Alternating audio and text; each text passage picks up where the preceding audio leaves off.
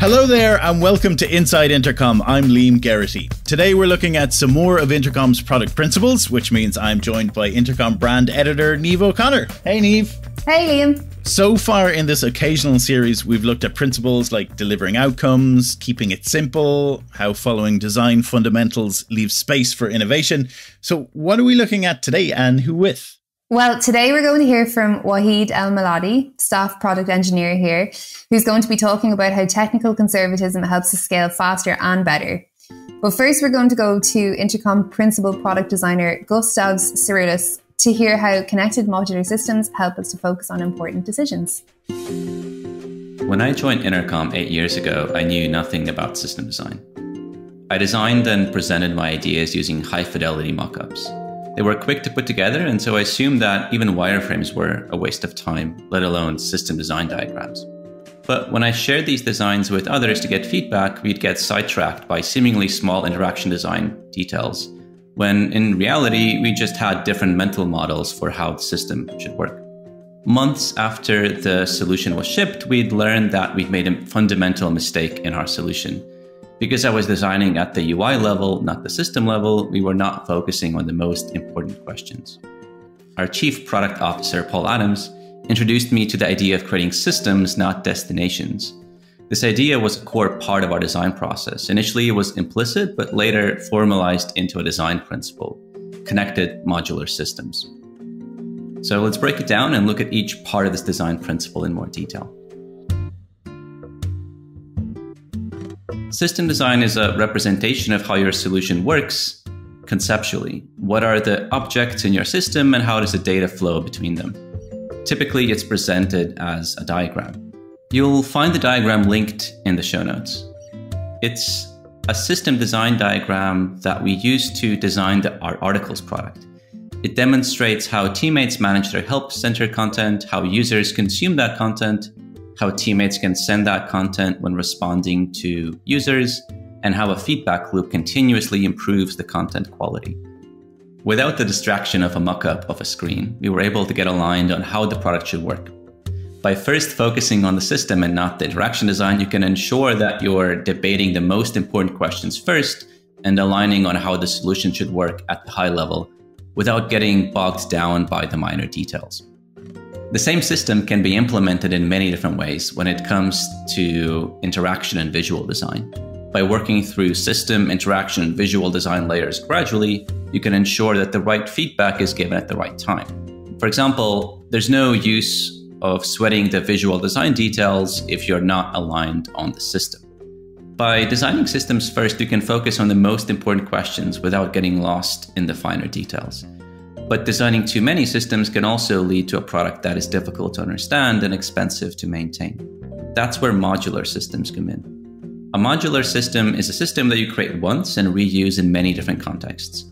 This idea is not new and is used across a range of industries, from home construction to standard shipping containers, to increase efficiency and reduce costs. Back in 1908, Sears, Roebuck and Company took advantage of modular systems when they started to sell entire houses through their mail order catalogs. They were prefabricated and all of the necessary parts to build the house were shipped to customers across the US. As a result, Sears significantly reduced manufacturing costs and passed along the savings in lower prices to their customers. You are likely already familiar with the concept of connected modular systems if your product has a design system, a library of reusable UI components and patterns. Design systems can greatly increase team efficiency and product consistency since you design and build the UI components once and then use them throughout the product.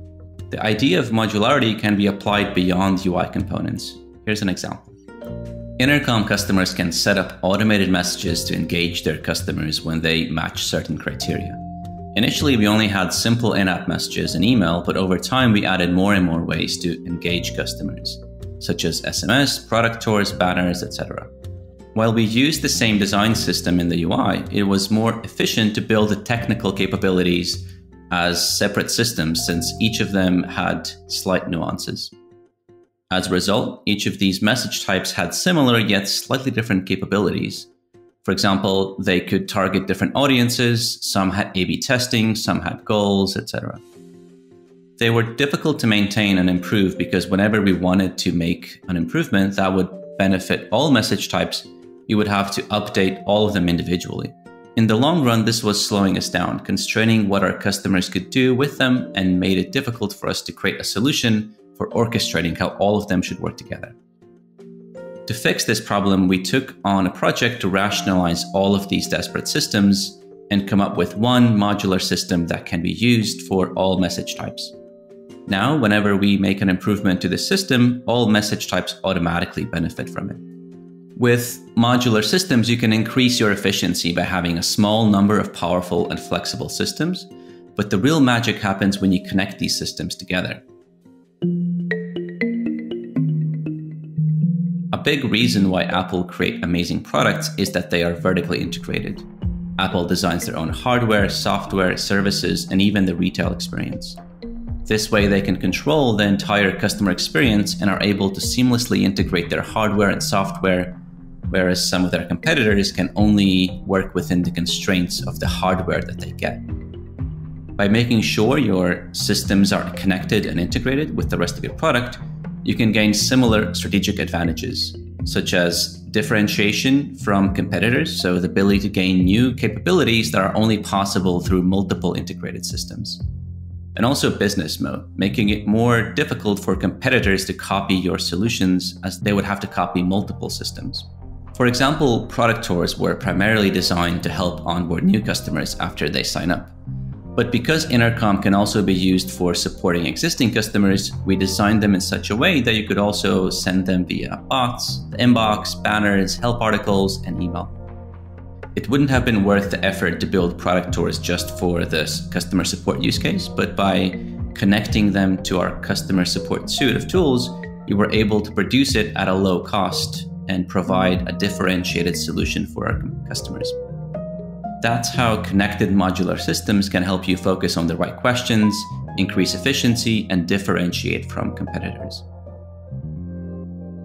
Reflecting back on my own journey at Intercom and towards my internalization of this principle, I believe it's one of the foundational ideas that has helped me become a better designer and helped the team build a successful product.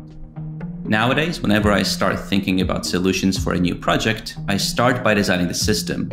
I've learned that by focusing on the system in the early stages, instead of skipping ahead to high-fidelity mockups, gets us talking about the important decisions faster. That was Gustavs Cirulis, Principal Product Designer. Next up, we're going over to Waheed Miladi, Staff Product Engineer, to hear about how technical conservatism helps us scale faster and better.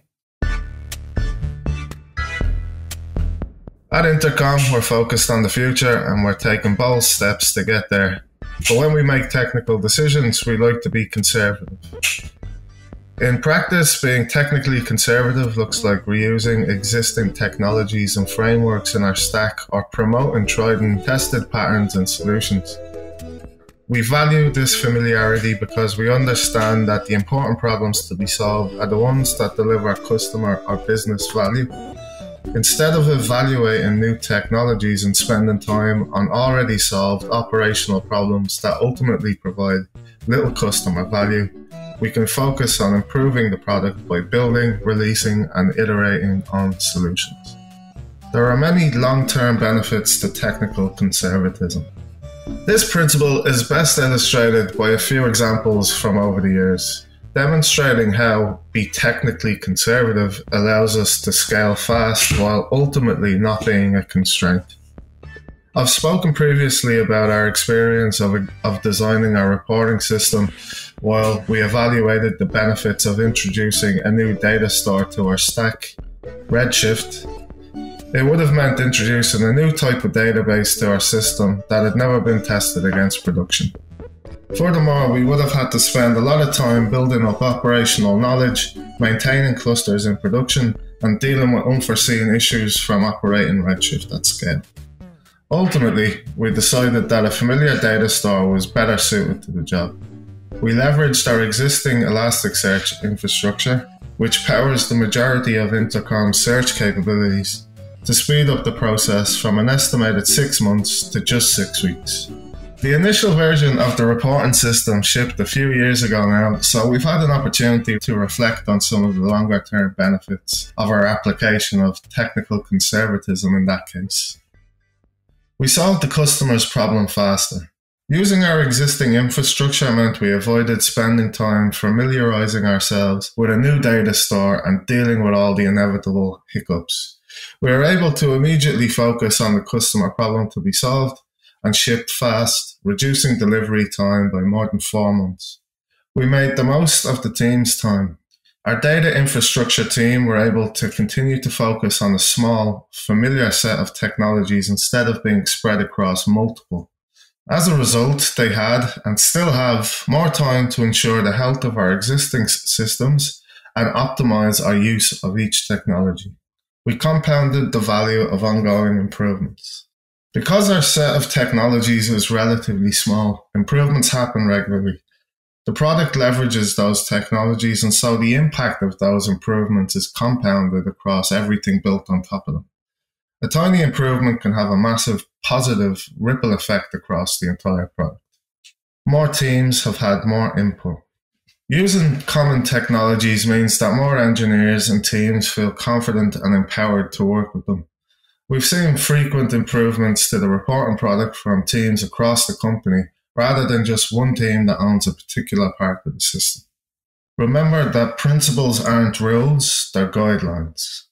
Principles are an incredible way to align teams and have yielded great results for Intercom, but there are times when it might make more sense not to follow them. As a company scales, there's a risk that some team members will follow the principles dogmatically or interpret them incorrectly. Defaulting to technical conservative should not mean that we never introduce something new. Technical conservatism means favoring a technology that's already in your stack, but only if it's the best option. In some situations, an existing technology might not be suitable. If it can't answer the following questions, we might look further and evaluate alternatives. Does the new tool allow your business to scale more effectively? Does it allow your team or org to move faster and deliver value more quickly? Does it solve a customer problem that couldn't be solved with your existing tools? If you answer yes to any of these questions, it may be worth considering introducing that new tool. At Intercom, there was a recent example that answered yes to all 3 questions. Users, or our customers' customers, are core to the Intercom platform. As we've grown, so have our customers and their needs in terms of how much user data they store within Intercom. The vast quantity of user data was leading to scaling issues with our current user data store at the time. And to ensure we could continue to support existing and new customers, we needed to rethink our current solution. That ultimately led us to introduce a new technology to our stack. And here's how we arrived at this decision. We were scaling faster than our data store would allow. We had been using MongoDB for roughly 5 years and had the operational scars to prove it. We had optimized every aspect of owning it and running it, from the type of hardware it ran on to the queries we ran on it.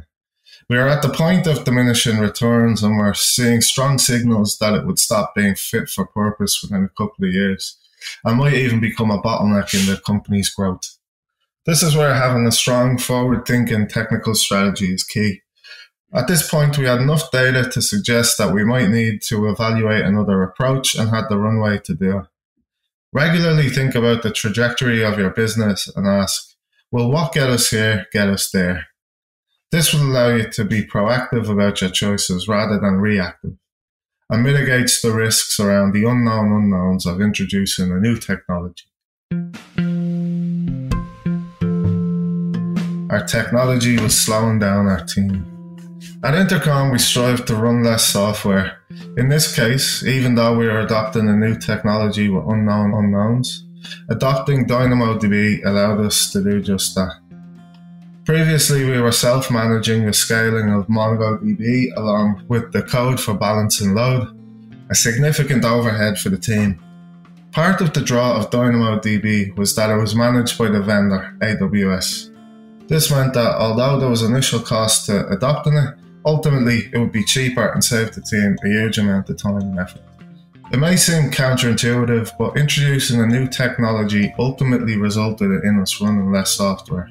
Not being dogmatic about technical conservatism enabled us to replace a technology with large overheads and limited capabilities with a new technology that was less burdensome, operationally, and more scalable. We were ruthless about requirements. We would sometimes require MongoDB to perform complex and expensive queries that risked availability and the performance of more common but less complex queries. When evaluating DynamoDB, we realized that it wouldn't support those complex and expensive queries, but it would be much better at the simpler and more common ones.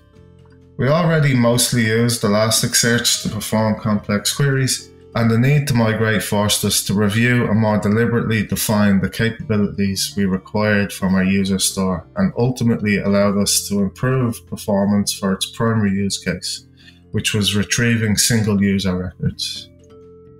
When thinking about replacing a technology, don't just take it for granted that you will use the new technology in the same way.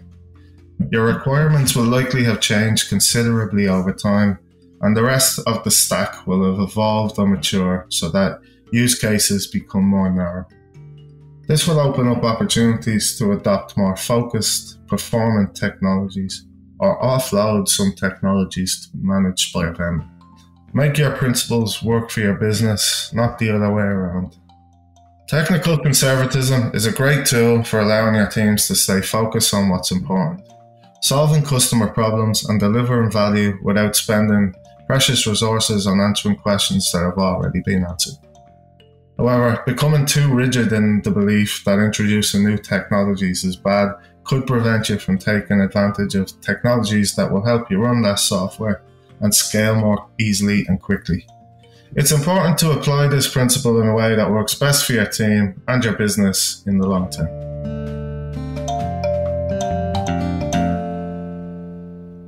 That was Waheed El-Miladi, and this is an ongoing series both here on the podcast, but also on the Inside Intercom blog, right? Exactly. You can read all about our product principles over on the blog, complete with diagrams and illustrations to further expand on them. There's also a link to them all in the show notes. Great. Thanks so much, Niamh. Well, that's about all the time we have for today, but do join us next week. Thanks for listening.